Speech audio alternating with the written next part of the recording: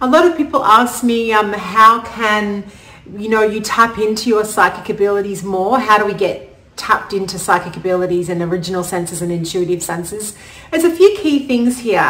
There's a multitude of things. I'll cover up about 3 or 4 key ones. The first one is that you have to have the ability. So number one, you have to have the ability to get into alpha state.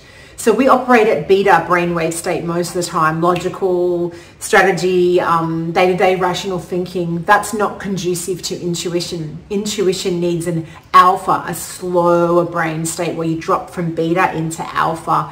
When you slow down, there's more pauses, you notice things more around you, everything goes slower. And it's almost like with that slowness, you can catch those intuitive or psychic abilities from that slowness. So meditation often goes with the alpha brainwave state. So meditative practices and slowing your brain down. The second one is being more creative.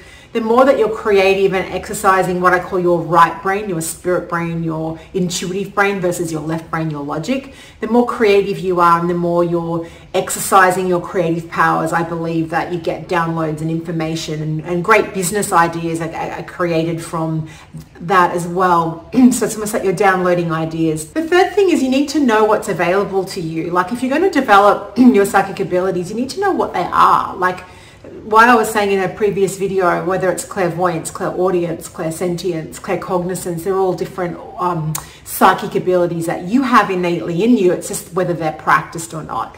So the third thing is you really need to know what they are. It's a little bit like saying I want to go on a run through a national park, but I'm not going to get the map out and look at what path to take. Like you have to know where you're going with it and start to head in that direction. So knowing what they are is really powerful. The more you know, the more they switch on. It's almost like they go together. Number 4 is practice and exercises. So, if you wanted to go build up your muscles in a gym, you don't just, start at the heaviest weight. You have to build up. So practices, exercises, doing more of the development of your abilities will really, really help you tap into them, help you use them every day. And then the more you practice and the more you focus with that, the better. And lastly, I would say it really is you being on a bit of a spiritual journey. I mean, these aren't professional logical skills, they're intuitive, they're left field skills. So you have to sort of be on that spiritual journey of awakening and opening and thinking about all things spirit. Like everything is alive, everything has energy. So